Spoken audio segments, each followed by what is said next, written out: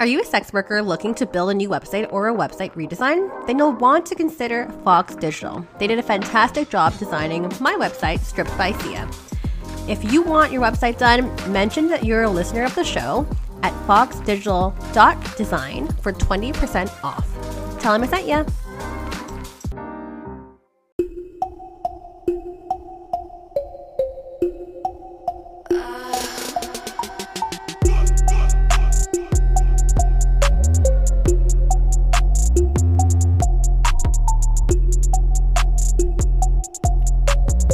Hey everyone, welcome back to another episode of Stripped by Sia, your podcast for strippers, sex workers, and all the fancy naked people in between. I am your host, Steph Sia, aka Kimchi on stage. Please don't ask me when I'll be on stage next. I actually don't know. I have not talked to my agent, so I need to get on that. It's my own reminder to myself. But you can typically find me in some various clubs dancing on stage in Vancouver, Canada.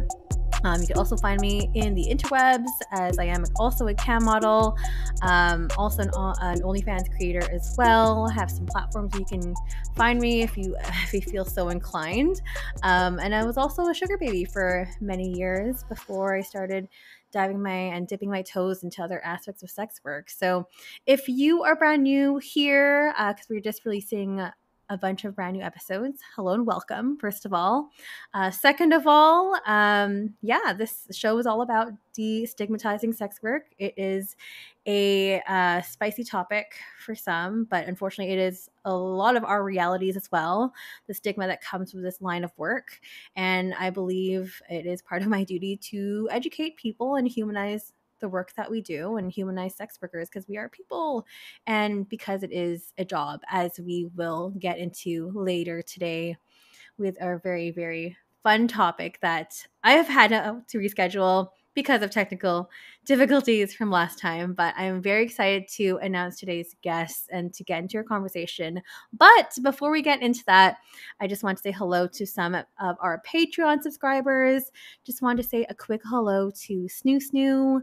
We've got Jay Sunsern, Justin Erickson, Ted McGuire, Geyser, Selena Money, Moxie Mayhem, Eric Rajo, people from North America. We've got people from Germany and Europe and Canada as well. So thank you so much for, first of all, trusting me with your dollars.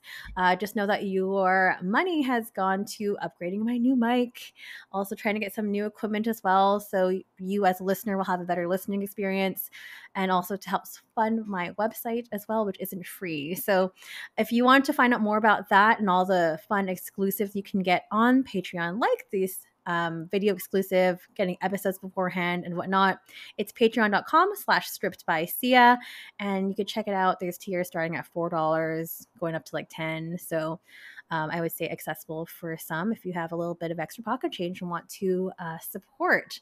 Speaking of support, I also want to support those other podcasts and videocasts that are on the network that I am on. They are Skyhawk After Dark TV. And like I said, there are lots of other adult podcasts and shows that are similar to this one here as well. So if you are interested, go check them out. It's skyhawkafterdarktv.com. And last but not least, I was talking about getting my website funded, or at least trying to get the hosting costs partially funded. My website was made by a friend of mine. We got Anthony from Fox Digital, who helps create websites for sex workers or people that are in the industry. And he's offering 20% off for sex workers or that need a brand new website, that perhaps need a remake on their website as well.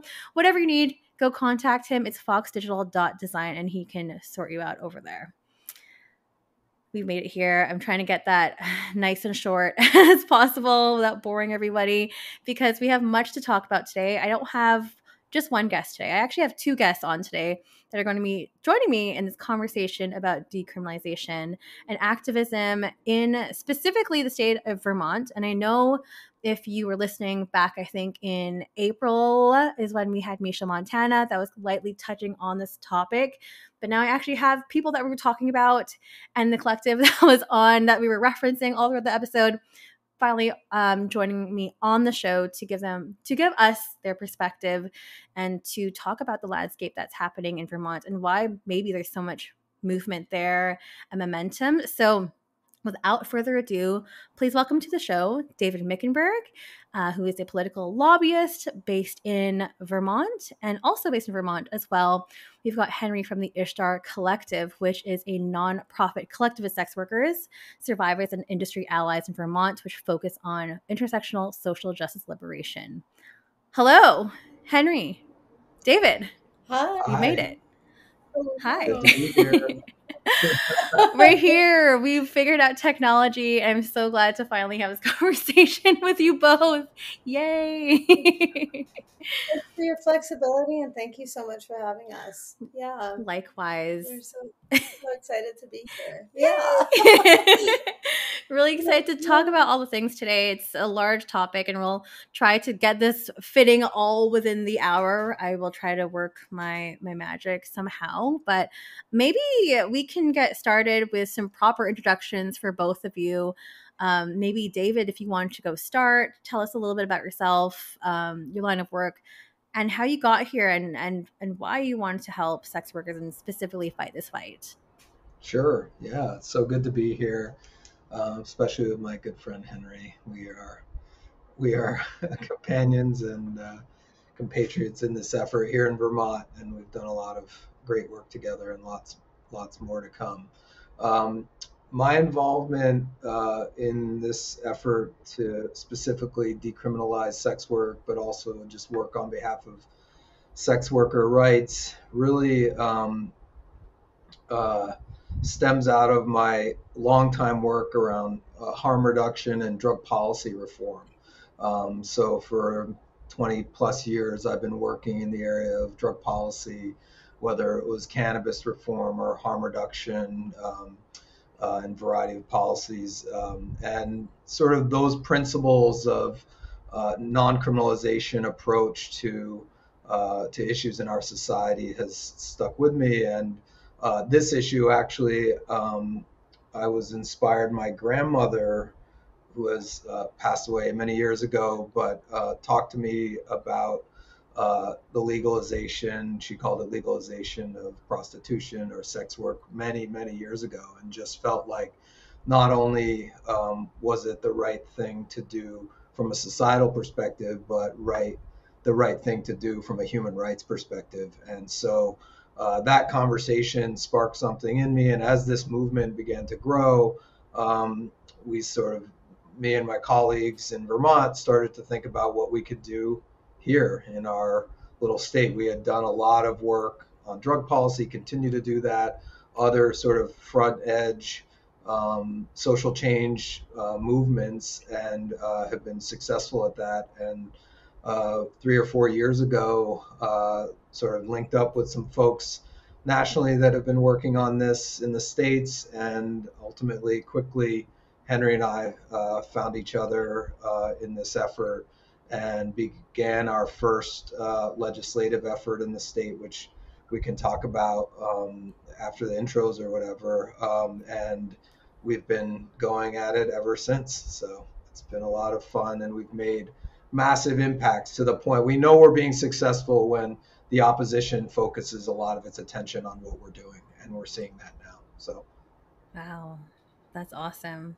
That's really great, and also really cool that your grandma brought that up, like, and like very progressive of her as well. Very cool. absolutely, yep. Yeah, Henri, what about yourself? Tell us about you. Tell us about Ishtar Collective. Tell us all the things. Okay. Yep. I'm Henry June Binks. I'm the co-founder and co-director of the Ishtar Collective. Um, the Ishtar Collective was conceived on the eve of the pandemic, actually. There was a bill being introduced to the State House prior to COVID 19's arrival to the state, pertaining directly to sex workers. And at the time, I had just come back from a long voyage, we'll say. I had been traveling and I had just returned to the States. Um, I was working at the liquor store. I was just trying to figure out my next move when it came to my attention that this bill was hitting the state house. And of course, being a sex worker, it begged the question, like, are they asking us what we think of this bill, are sex workers influencing this decision-making process at all? I didn't have an organization, giving me access to the space. So it was a lot of cold calling state representatives to no avail until our co-director wandered into the liquor store, and my co-director and I, it's like we could smell it on each other. There was no like clear indication, that like other members of the community were in the space. It was just like, I don't know, like an energetic thing or something. I don't know. And we got to talking. We conceived of the Ishtar Collective. At that time, we thought we would just slap an organizational name on something so we had access to the thing. Mm-hmm. Then COVID arrived, and we switched gears a lot to more mutual aid and crisis mitigation. In the States, the stimulus checks and like aid that was provided to most citizens, when sex workers were written out of that as well. Right. So it became really important to us to make sure that we were in the front lines helping our peers survive through that. Right. Mm-hmm. All of this is informed. I guess I'm skipping steps. I'm a second generation sex worker. My mother was a full service sex worker. I was conceived in a holy act of sex work.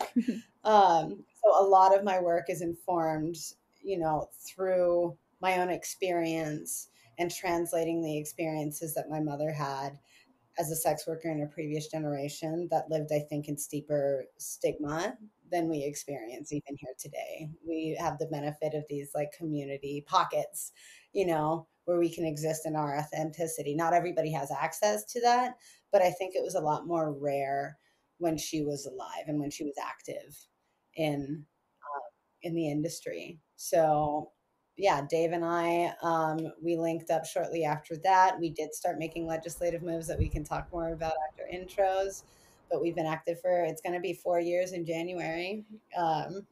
Baptism through fire. We've survived a global health crisis.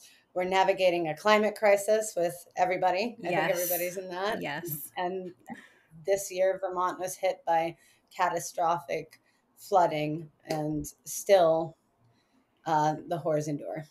So yeah. Wow, that's a lot. Yeah. It's a lot. And I think you also had like a lot of experience too with activism, not just in Vermont, but also like prior in other states that you had lived before. So it's great that you're still continuing on that journey and helping so many people and impacting so many people, and sex workers get to help benefit from both yours and David's efforts, which we're about to get into. The meat and the bones of the episode. Yeah, I mean, where do we want to start? Like, maybe let's talk about Vermont. And it's such a small state, and why? Yeah. Like giving me the nods. Yes. It's a small state, but there's a lot of movement. There's a lot of momentum there right now. Is that just something, is that by coincidence, or is that you think maybe something that's really purposeful because we've driven it in that direction? Maybe we could start from there. Yeah, I think the reason we've been so successful is because our membership rocks. I'm not going to lie. Like, Dave and I are here having this conversation, but we have a lot of help, right, from our members. And because we're comprised of people who have lived experience in the industry, they have a stake in that. They care about it. They live the real consequences of stigma and criminality day to day. And we have the benefit of being like a small, tightly knit community. It's a blessing and a curse because it's a small and very rural state.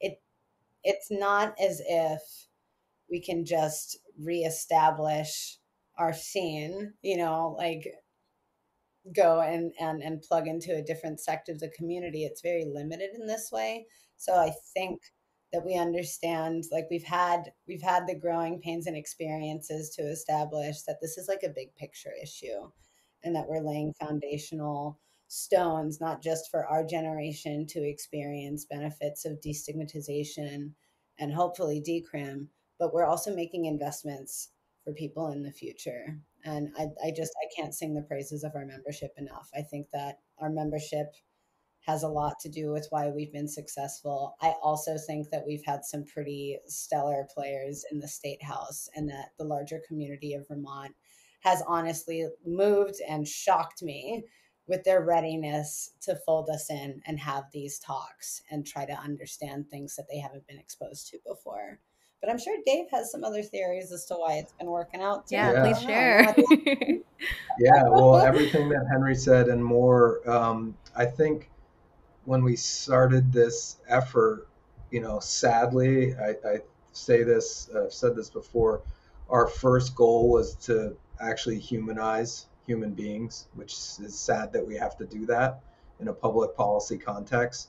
But the membership of the Ishtar Collective, Henry, and others allowed us to, collectively put a face, a body, a soul, a mind to this public policy. And so the demonization, the stigma that had been utilized for years and years and years to prevent progressive change wasn't possible anymore, because there was an actual human being with feelings, with families, with lives that are impacted by the words on these pages. So I think that, and because we're such a small state, you can't really hide from that, like you're going to see this person. They're down the block. They're in your community, in the schools, in the, everywhere. It's, sex workers and those that are supportive of sex workers we're part of this small community, contributing mightily. And I want Henry to talk maybe a little bit more later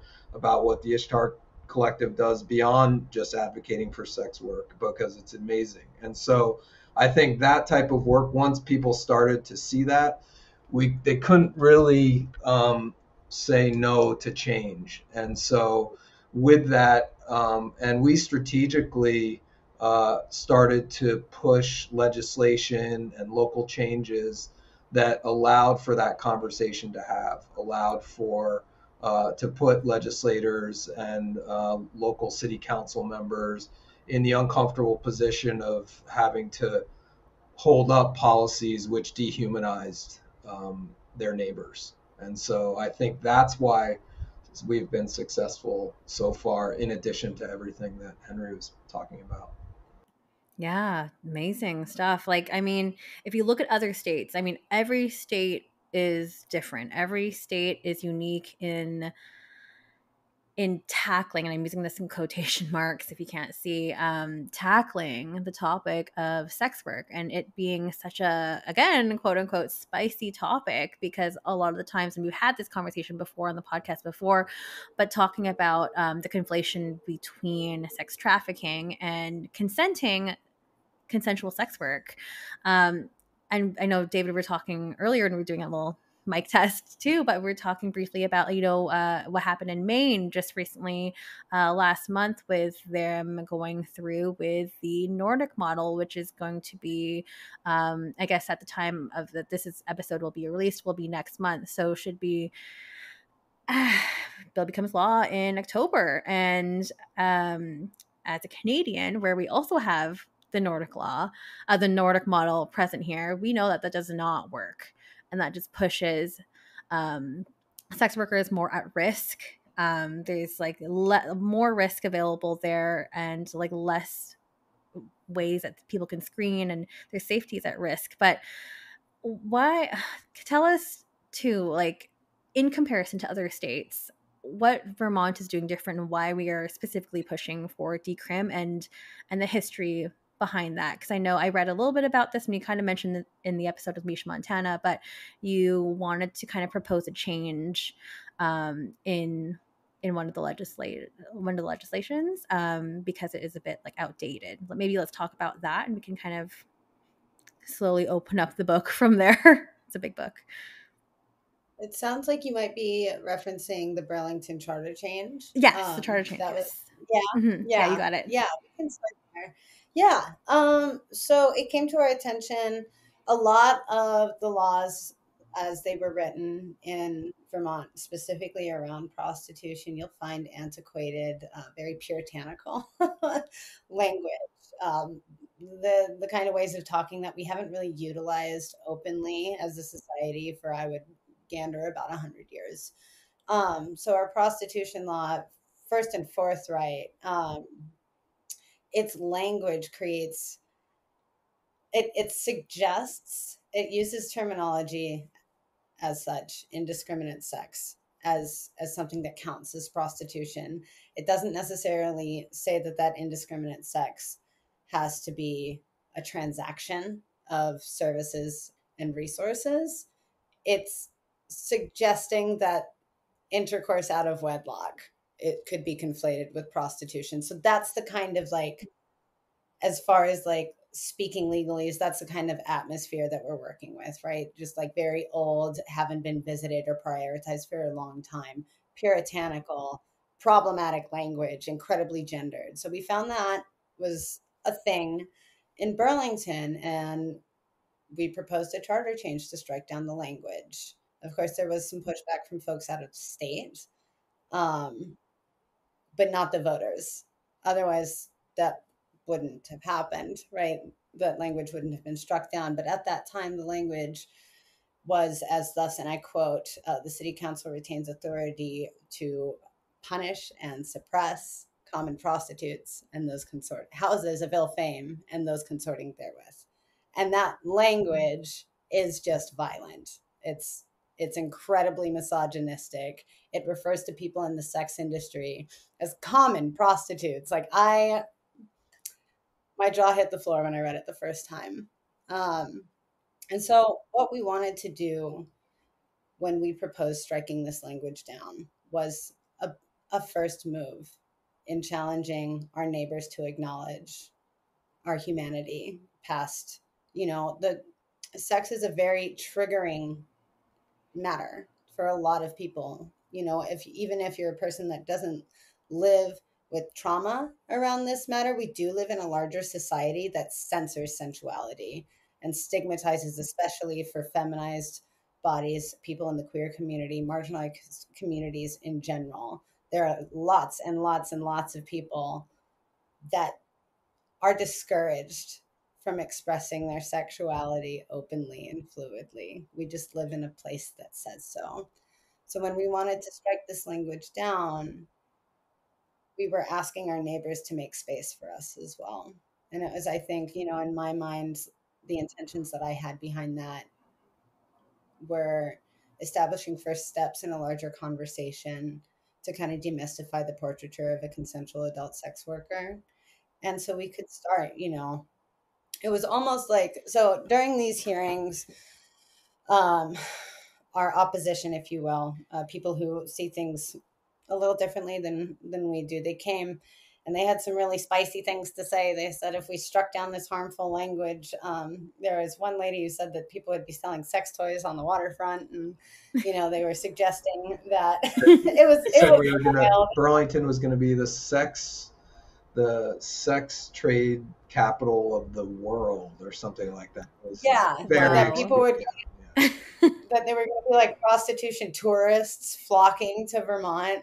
And I'm happy to say that it's been more than a year since that charter change was passed, and we have seen zero evidence of that. There hasn't been like a notable uptick in that kind of activity. All that's happened is that harmful language has been put in the garbage where it belongs, and adult consensual sex workers and survivors alike too don't have to feel the brunt of that stigmatization. And that was the operative point of that entire thing. Dave was also there though, and he can talk a little bit more about like the inner workings and mechanics. Yeah. I'm here to gap. Yeah, no, I would love to hear about that too, for sure.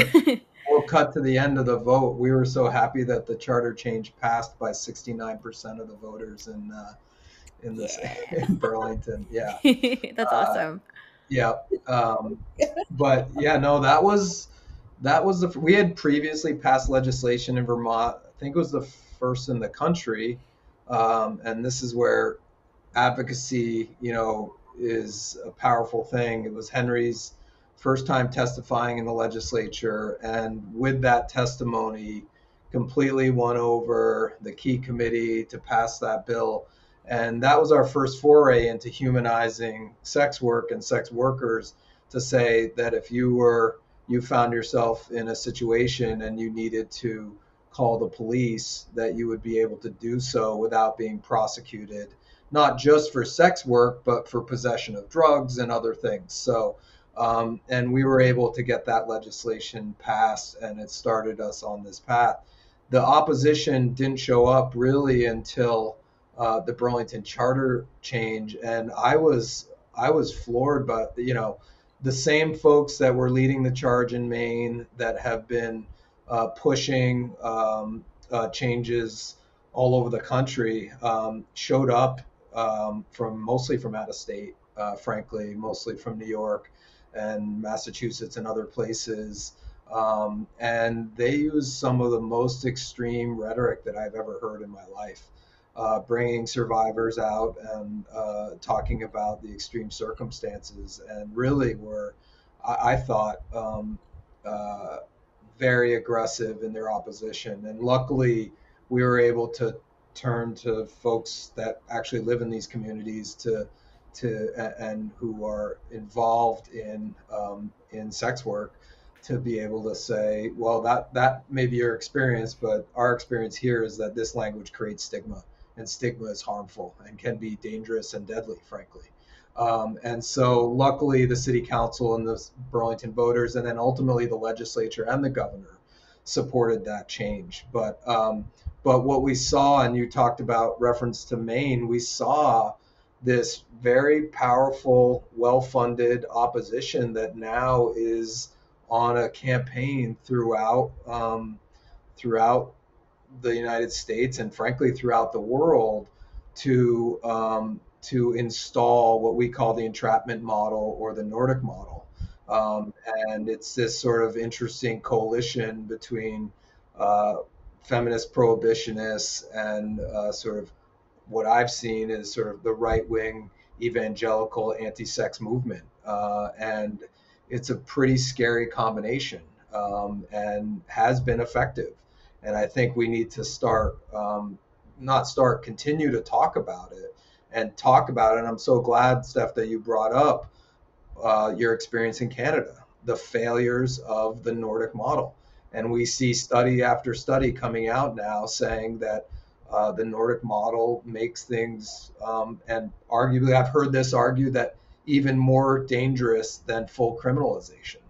Because at least with criminalization, there's a balance of power between, the clients and the workers. But when there's an imbalance created, that is a dangerous situation for folks, as you were talking about. So what we saw in little Burlington, Vermont, city of 30,000, 40,000, was this global effort to push back on a human rights movement. And I know now I'm getting speechy, but one thing I say, it's interesting that Maine happened, because they did that in the face of virtually every single leading human rights organization in the world. We're talking about Human Rights Watch, Amnesty International, the Open Society Institute. Group after group after group of human rights organizations have said that decriminalization is the most effective tool to keep people safe. Even the leading anti-trafficking organizations, particularly the leading anti-trafficking organizations, have said that to get at trafficking, which we are all obviously opposed to sex trafficking, but to really tackle that issue, full decriminalization is what's necessary. And so it feels odd to be on the defensive when the data, the studies, the support, public health data, and all of that is supportive of our efforts. And I think we need to turn that around and really start to push back on this very scary movement. So, yeah, and it is a movement. It is, as you mentioned, very scary indeed. And you said like a very deadly mix, a very, yeah.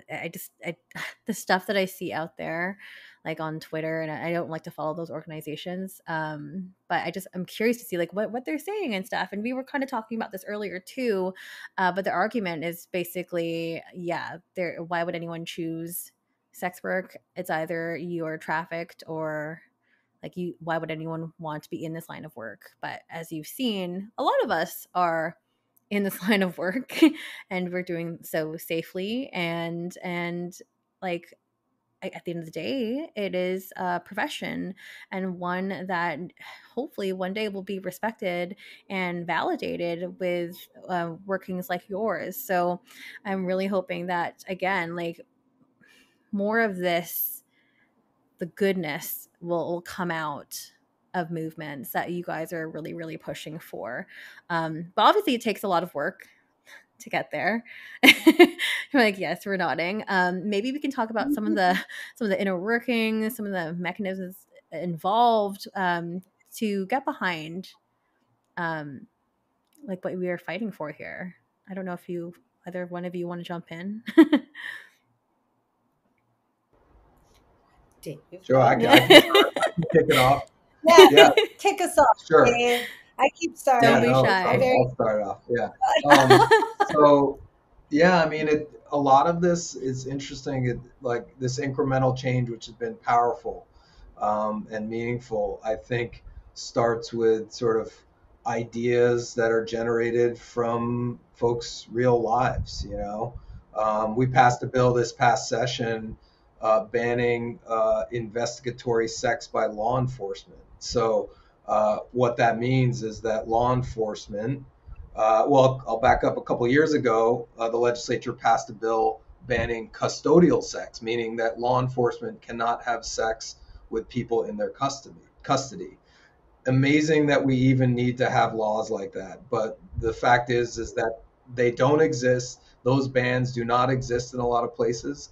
And custodial sex by law enforcement happens. I'm not saying it happens with regularity, but it happens. And one thing we saw that was lacking in our laws is a ban on law enforcement having sex with people they're investigating because of the power dynamic there. So right. We moved forward and was able to pass one of the leading sort of most forward-looking laws in the country on that. So it's sort of ideas are generated and then bills are drafted, and we go about forming coalitions of advocates and groups supporting us with coalitions of legislators that are willing to take on these issues. And it's just really like in the trenches, in the streets, in hearings, testifying, doing the hard work of organizing and getting, letters to the editors and op-eds and interviews. And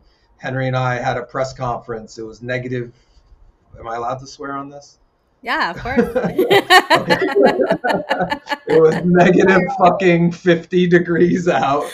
And it was like two of us and a podium and a sign. But we got press and there was people covering our efforts. And so it's the willingness to be in the streets and in the halls where policy is being made that really allows this to move forward. And it's a person by person effort. It's a legislator by legislator. It's, reporter by reporter. It's, podcaster by podcaster. We are willing to talk to whomever is willing to listen and help to advance this human rights effort. So I think that's a lot of what it is, just growing, building upon the good work that's happened in the past and pushing it to the next level. And we're always looking for new ideas and new policy changes, not just full decriminalization, which is our ultimate goal, but, incremental change. And frankly, we have a lot of common cause with our opposition. We want to make sure that people are protected. We want to push back on sex trafficking and non-consensual sex, of course. And in fact, we want to make sure that, for instance, Henri and I were talking today for like unemployment insurance, right? Like sex workers during the pandemic here, independent contractors in other trades were able to access for the first time or very, infrequently unemployment insurance, right? Sex workers weren't able to access unemployment insurance. I mean, it's things like that. We invite our opposition to join with us to help make changes like that, to empower and make sure that people have the protections of the law, despite whether they have a moral judgment of what somebody's profession is or not. So those are, Henri, you want to build on that? That's kind of the nuts and bolts of from my perspective. Yeah. Well, yeah, I think also, because of when we started and like what we decided to do at the time of our conception, there were community members in need, and Vermont is a very like community centric state. It's a language that people speak here. People are very, for better or for worse, we're really involved in each other's business. And sometimes that pans out in the way that sounds predictable under like a functioning, day in the life, I suppose, when everything's intact, the way working the way it's supposed to. But for the last 3 years, that really hasn't been the case. So, what these small, tight knit communities look like, even now, as I'm talking to you, I live in Montpelier, and Montpelier was one of the places that was rocked deepest by this most recent flood on July 11th. And today I saw community members continuing to rebuild the downtown district. It's just something that seems, as someone who's only lived here for the last 10 years, relatively short stay, okay, it seems like it's something that's incredibly important to the people who live in this state, that community members are showing up for each other and like living this very hands-on truth, investing in each other's wellness. And when we started, that was important to me too. I, honest to God, would not be alive today if not for the kindness of other people investing in my wellness when I needed it. And that's just the truth.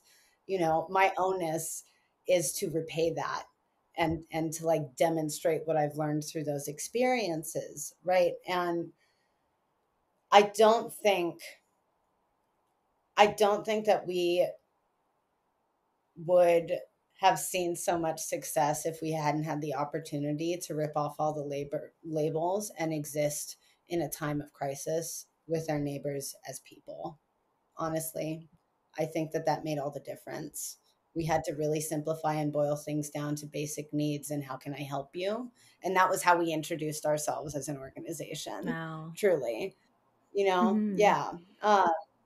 Was just like this very mutual struggle. And I like our first fundraiser was in the height of COVID. It was an internet streamed concert. Oh, wow. Fun. That's so Yeah. cool. We like pulled some neighbors from a venue that I used to work door at who did a streaming service on the side. And it was just like knocking on, or not, you couldn't really knock on people's doors at that time, but getting a hold of your neighbors and saying like, look, I'm working on this project that's important to me. Do you want to tap in for it? And that's how the thing happened. And that's to the day, like our mutual aid program. We have a food justice committee and program. I'm happy to say we've been cultivating a third of an acre of produce for free distribution across community lines. It's not just for sex workers. It's like, are you hungry? I love that. That's it. That's all we want to know. You need some food, we got it, But that land is leased out to us on the basis of just feeding neighbors. And it's a neighbor that's invested in facilitating care where they have resources and otherwise we wouldn't.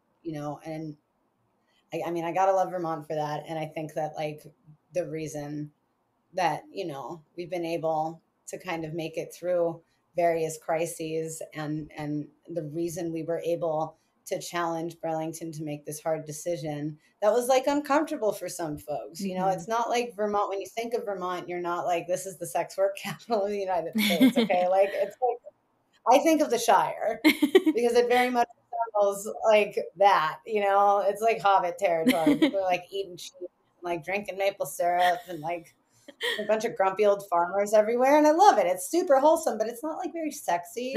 So we were asking people to like leave their comfort zone with us and just like trust us on this. You just got to trust us. Okay. If you just take this language out, we promise no one's going to start like hawking dildos on the side of the road. And the thing is like, we do have a lot of common ground with the opposition, but one thing that we don't have in common is that we don't leave when we pressure policy decisions. We've been here to see through the consequences of the policy that we endorse. Mm-hmm. We've been here to see through every decision that we've lobbied for, period. We haven't gone anywhere. We don't just pop in and give unsolicited advice. You know, we're invested from a place of experiencing life in Vermont alongside our neighbors. And that's, I think, that's one, yeah. Yeah, I don't know. No, that's great to hear. And Yeah. like Vermont sounds awesome. It just sounds like I need to visit at this point. Like, Come on down. very like community driven though, and I think that's so important. And just amongst like the sex work umbrella as a whole, we all know that how important community is. Yes, you're just like, yes, you got that right. It's very true because our work can be very isolating at times. I don't know, for myself can be isolating a lot of the time, and without the support of others, without support from the community, it makes it really, really difficult and challenging to be in this space, especially for those that are doing survival work. Like, and it's their only job. Like, it makes it really, really, really hard. So I commend the work both Henri, you and David are doing for the community there. I'm curious, because yes, we are speaking in Vermont, obviously, in those terms, but what about on the national level? What can we see on that forefront? And as I said earlier, every state is different. They're all doing something different as well. But I mean, potential outcomes, maybe people can look to Vermont in the future as something that you can work towards. Let's open that conversation. Yeah, I think it's a mixed bag what's going on across the states right now. Oregon was recently within a hairline of like a really important victory, you know, in terms of sex work legislation, but unfortunately it was vetoed. Um, yeah, you know, so it's you know, the stigma still exists out there. I think that honestly our communities should be ready to continue to have these really hard conversations where we feel like maybe we're on the defensive, right? Where we're faced with the conflation of our consensual labor to exploitation. You know, you brought that up earlier in this conversation. Indeed, like that is, you know, that is an obstacle we continue to face. And I think that sex work organizers across the states deal with that. We're also dealing with just an overall changing political climate that's kind of scary, right? Yeah, there's a lot of anti-queer legislation going on. There's the erasure of like hot take our racist history, right? Yes. In curriculums down in Florida. Mm-hmm. Yeah, there's an actual second wave of whitewashing going on that's super spooky. Yeah. So, you know, it's hard to tell what's going to happen on a national level. Sometimes when I think about things in terms of that way, I get really fucking overwhelmed. I'm not going to lie. Yeah. And so I try to like scale back. Like for me, I try to be ultra concentrated on our region and like what's within our control. You know, we see a national trend that's really deeply concerning. There are lots of intersections with the experience of being a sex worker and the experience of being a queer person. Mm-hmm. I live on that intersection myself, right? Mm-hmm. And so, like for me, you know, I can speak to regional movements that have been made because it feels like that's like in my parameters.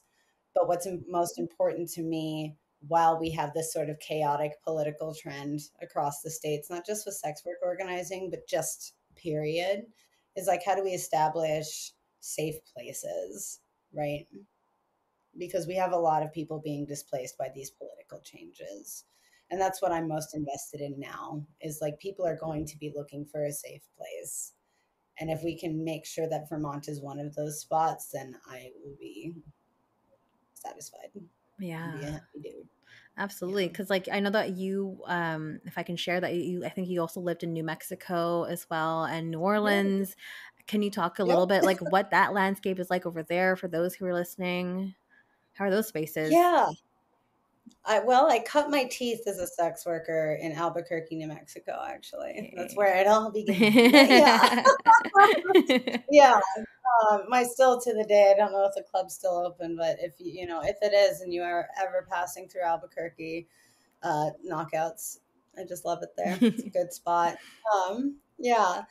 And living in New Mexico, as a sex worker, honestly, I didn't experience stigma because I existed in my like bubble of stripper siblinghood. I just rolled, like we rolled deep everywhere we went. So I didn't really, it, where there was horophobia, it was like hard to acknowledge, safety in numbers type vibes. It was a really positive experience, and it actually kind of like was the beginning of unraveling my own internalized misogyny and like my own horophobia. I Yeah. didn't realize until those experiences came to me that hanging out with other femmes could be so fucking cool. I did not know that. I was definitely drinking the Kool-Aid of like, girls are crazy, you got to stay away from them, whatever. I really was, and that changed a lot. So I will say that like the clubs down there, um, I did see like typical activities that like I think that you would observe in other clubs as being like problematic, like, like security being like bribed by clients, Yes. or just actively disregarding the safety of the people that they're hired to protect, Yes. that kind of shit. But I don't think that that's unique to New Mexico by any That's just stretch. I across the really don't. board.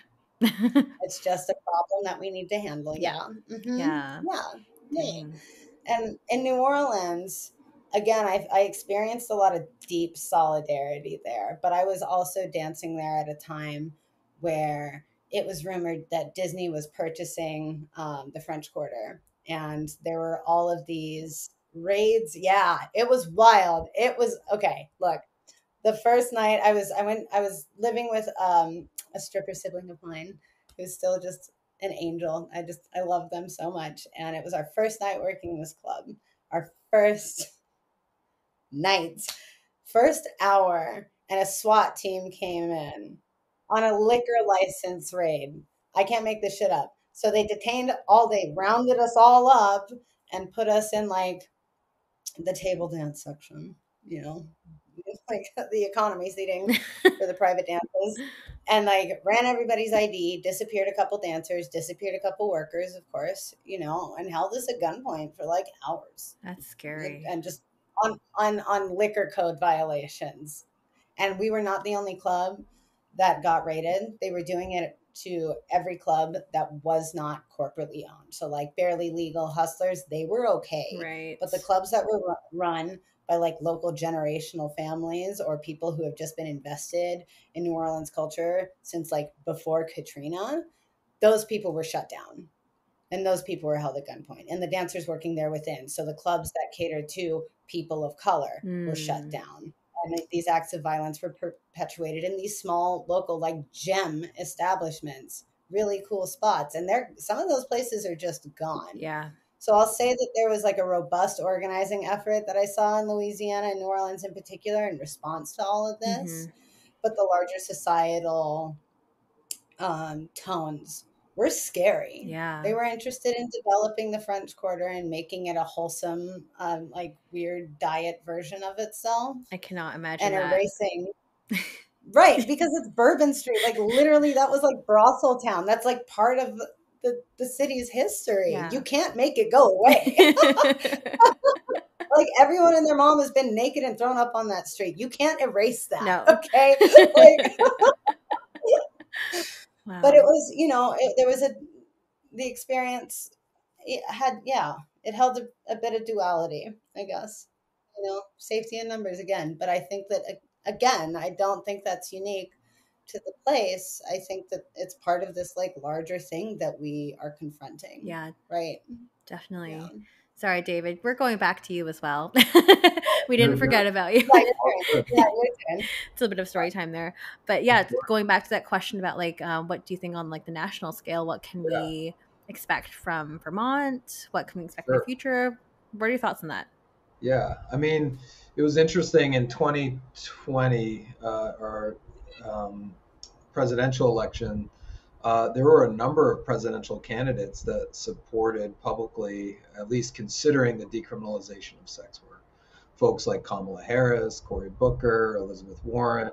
And so that sort of felt like positive momentum, that there were folks that were running for president that saw this as a human rights issue, and that felt good. Federally, though, I think when Sesta Fosta was passed, which I think theoretically well intended, but in practicality, disastrous consequences, and it's similar mentality to what we are seeing around this Nordic model movement, this entrapment model we call. So I think federally, um, I don't see, given the divide in the country, I don't see a lot of movement in the direction, the human rights, progressive change direction that we would support. And I think what we're probably trying to do is prevent, bad legislation like that from cropping up again. And so I think the fight right now is on a state level. And interestingly, the Northeast, where we live, New England and New York and other places, is sort of the epicenter of that conversation right now. And so we saw what happened in Maine. We'll see what happens in Vermont in the coming years. New York has competing legislation. And, you know, it's an uncomfortable place to be. The leading champion in Maine for their bill was a sort of icon of feminist politics in the state of Maine. And generally, I think the folks that we are allied with would agree on a lot of the issues that she stands for. But this sort of alliance that has taken hold, um, I think is really counter to accepted principles of human rights.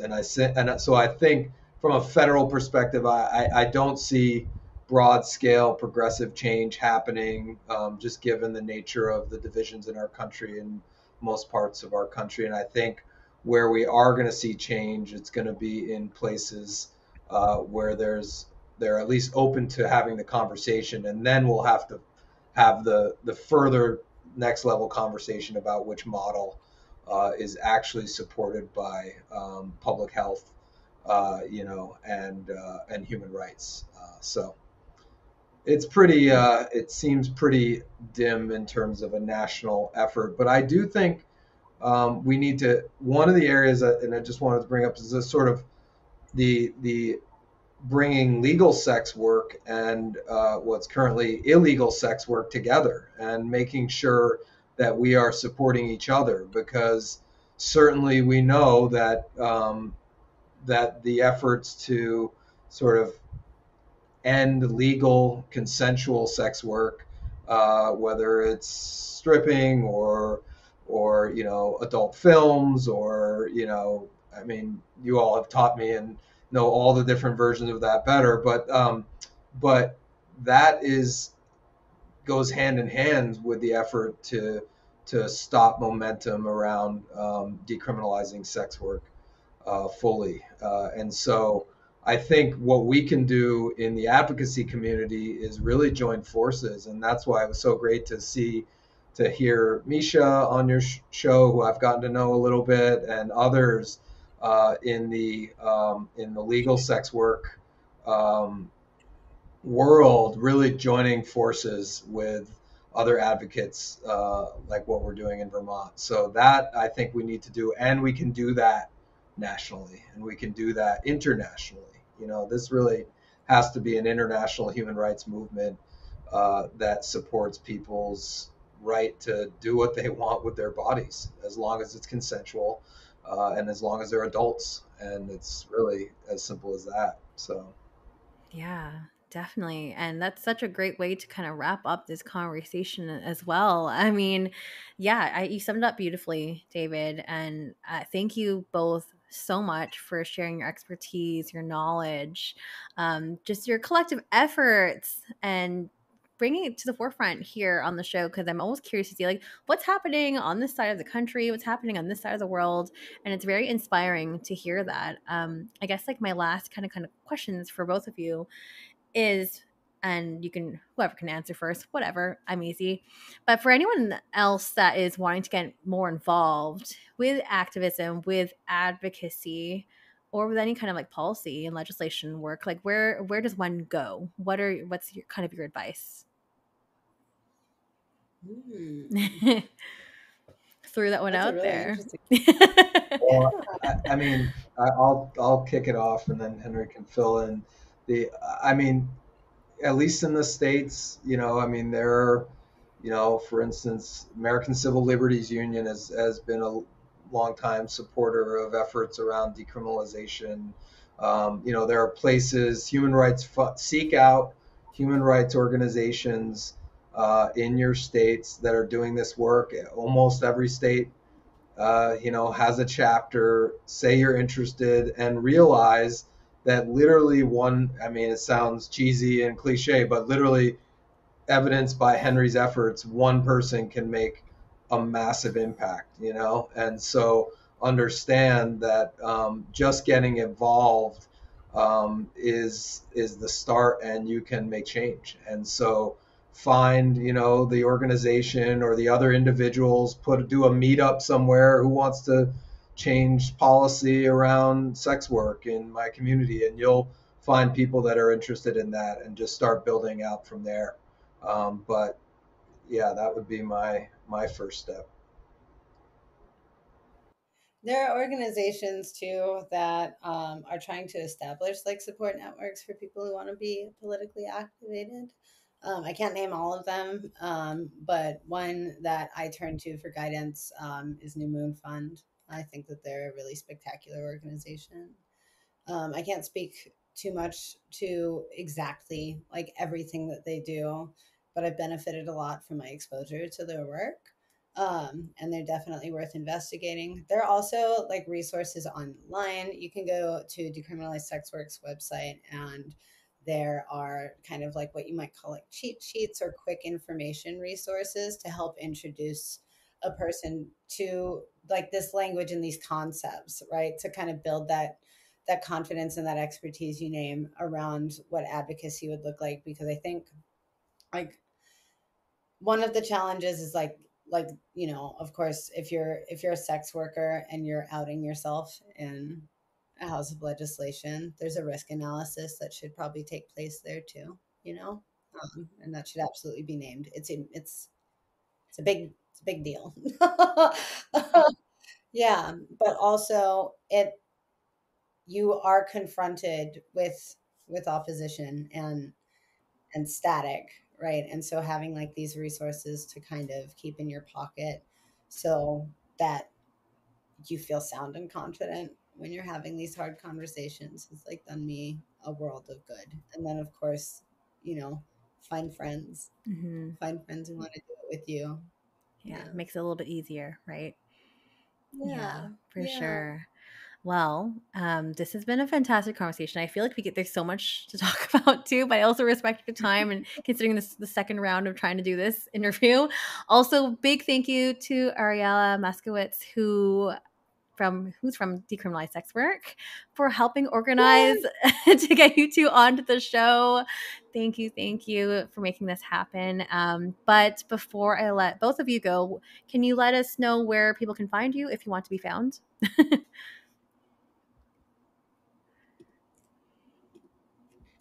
Yes. I don't know if I want to be found. Try to be polite and make room. Cloak and dagger over here, Dave. So you can find the Ishtar Collective at, I need to make sure there's a video game website that has a very similar web address, and so I've had to learn the hard way to be careful about where I'm sending people. Yes. But if you're not into gaming, that's not going to be for you. So if you want to learn more about the Ishtar Collective, you would just type up ishtarcollective.org. Ishtar is spelled ISHTAR. You can also find us on Instagram, Ishtar Collective VT, with that little circle A in front of it, like you do. And if you're curious, and if people, have inquiries for us directly, you can email us at info@ishtarcollective.org. Perfect. You can find me, my law firm email, if anyone has stories or interested in this issue in other states, you can email me at david@mickdunn, mickdunn.com. Awesome. Well, thank you both so much for the lovely chat and opening up this conversation. I'm happy to bring this to my platform and also to spread the word this way as well. And if anyone else has questions or comments about the episode, please reach out. You can also, I'll be tagging everyone on Twitter as well. David, maybe not you, but Henri, yes. But we can definitely start some threads on there. I am Stripped by Sia on Twitter. On Instagram, I am now Stripped by Sia podcast. My old Instagram, Stripped by Sia, is now gone. So please follow. That would help because now I'm back in the hundreds as opposed to the thousands of followers. If you do want to support the show financially, again, it's patreon.com/strippedbysia. And if you do want to be on the show, if you have a fantastic topic that you'd like to bring to the forefront, please pitch me at strippedbysia.com. I'd love to hear your episode topic. Come pitch me. I am really interested in hearing all the topics you want to bring to the forefront here. But come to Vermont too. And come to Vermont. Yeah. Yes, it is now on my list. It's one of the states I haven't visited yet, so I definitely need to go. I'm supposed to be on the East Coast next year, but we will see how far on the East Coast I will be. But for everyone else listening, if you don't want to hear about those travel plans, it is new episodes every single Sunday, dropping at midnight Pacific Standard Time. And yeah, there'll be new episodes coming at you all next week.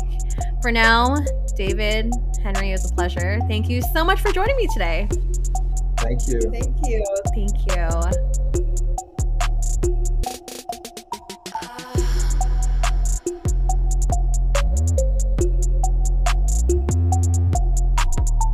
You're listening to Stripped by Sia, hosted, produced, and edited by Steph Sia. Music by Ted D. Graphic design by Maria Bellanderama, and photography by Ian Dabern.